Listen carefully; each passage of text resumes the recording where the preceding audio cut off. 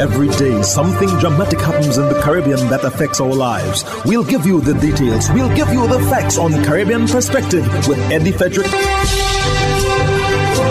How's Eddie Frederick? So glad you can join us. Trinidadians get the assurance that the COVID-19 vaccine is safe. This story takes the lead in our 1016th edition of Caribbean Perspective for Tuesday, 29th December 2020. Details when we return.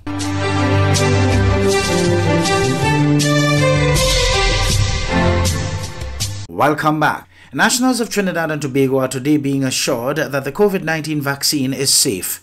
Medical Director of Palliative Care in the US, Dr. Ravindra Maharaj, said he got his COVID-19 shot over a week ago and all is well with him.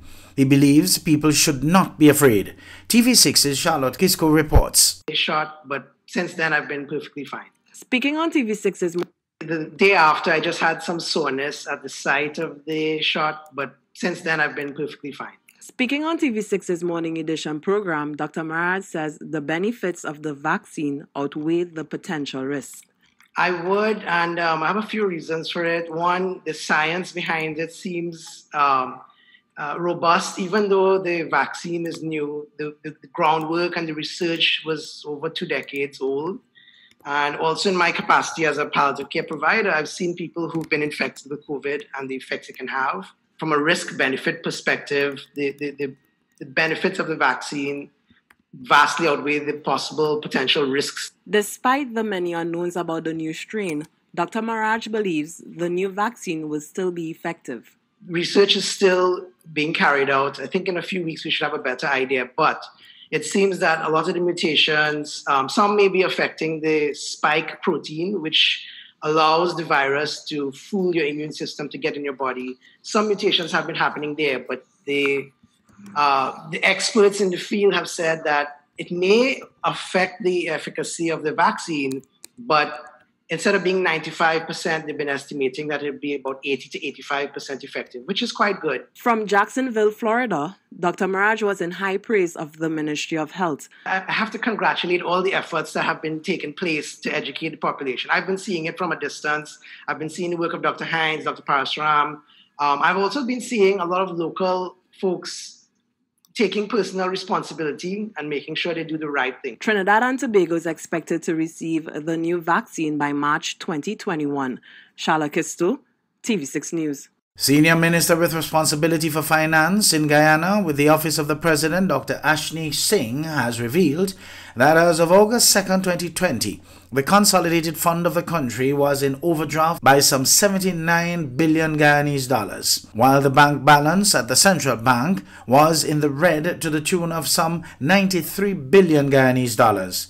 HGP's Wendell Badri has details. These overdraft balances do not include payments issued and which are yet to be cleared, the minister further stated.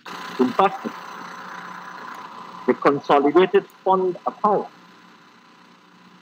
was in overdraft in the amount of $78.7 billion.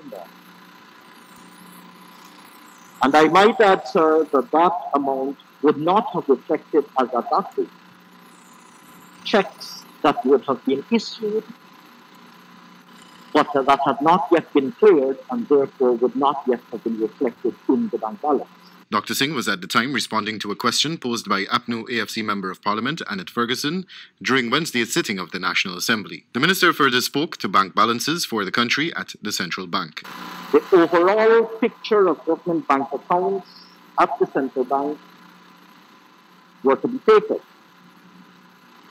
The government's net overdraft position on that date would have been a staggering sum of 93 billion.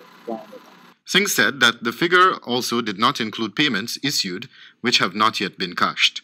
He went on to state that the figures quoted ought to be contrasted with the PPPC's balances when it demitted office in April 2015. And at April 2015, when we demitted office, the government was a net depositor at the central bank with an amount totaling $16 billion in the aggregate of government bank accounts. In persisting with her line of questioning, Ferguson inquired how it was possible for the government to go about accumulating sums for its emergency budget, as well as a number of capital projects, inclusive of the COVID-19 cash grant distribution exercise, with the nation coffers empty. The minister retorted by explaining that government collects revenue on a daily basis through taxes and other forms of revenue-generating exercises. While that forms part of generating funds, it is not the only way for the government to acquire funds for projects, he explained. He stated that external grants and loans also constitute ways of how revenue is garnered by the government for spending on projects. Singh further highlighted that the International Monetary Fund, IMF, had also highlighted in one of its annual reports that the accumulation of overdraft by the government to the country's coffers was a matter of grave concern.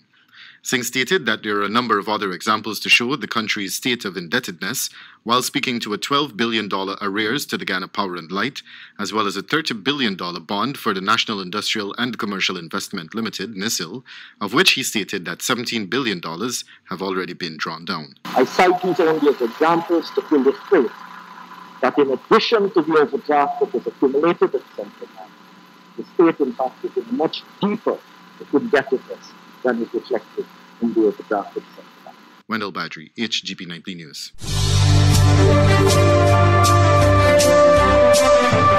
You're listening to Caribbean Perspective with Eddie Frederick.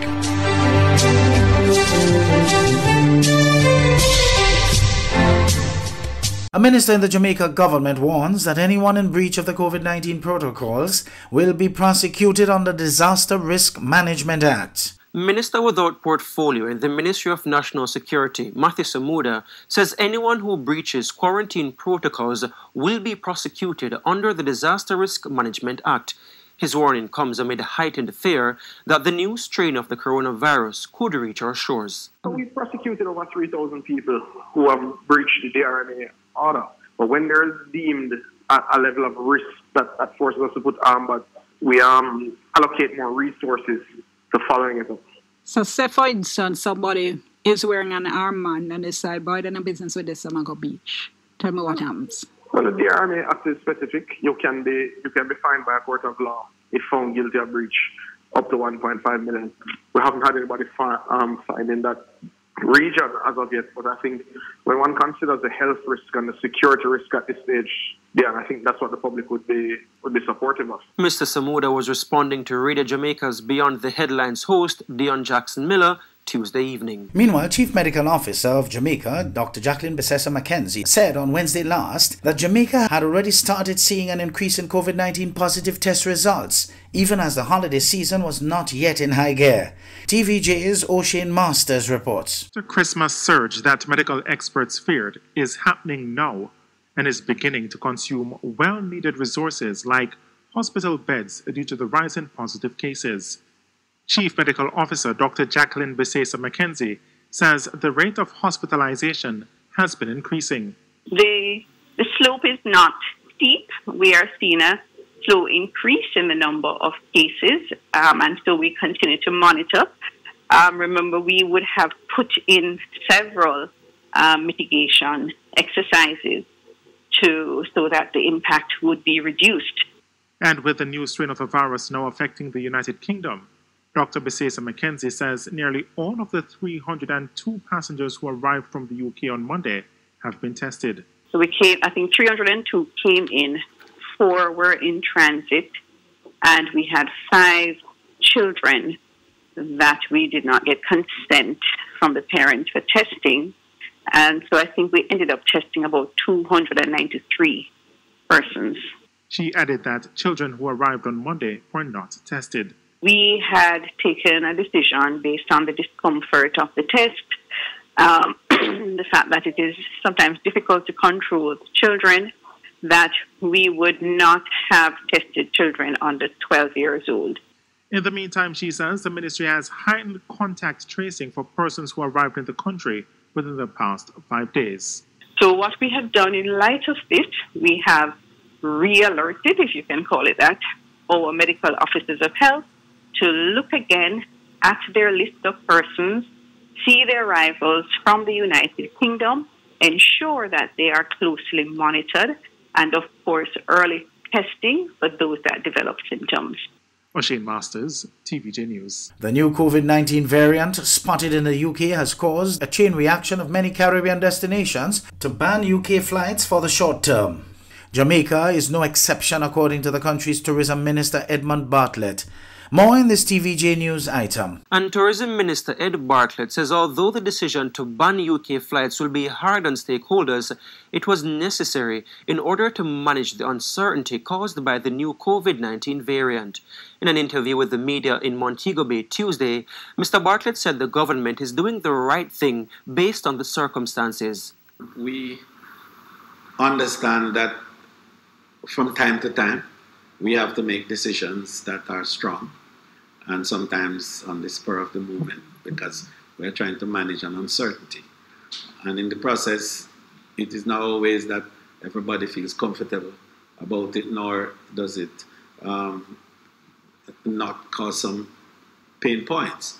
What we want to ask is everybody understands and that, all the sectors that are impacted understand that the government is doing the right things in terms of what the circumstances require, and that in every instance, our actions are to protect the people of Jamaica. He says he understands the challenges small hotels will face. The small hotels are the ones who hurt the most when decisions are made in this way because the UK traffic tend to favor EP and smaller hotels.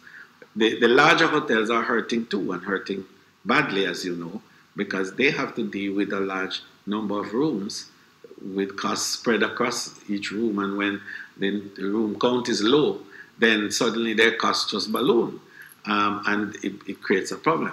But all of us have to share in this process, in this moment of trying to manage and to save lives.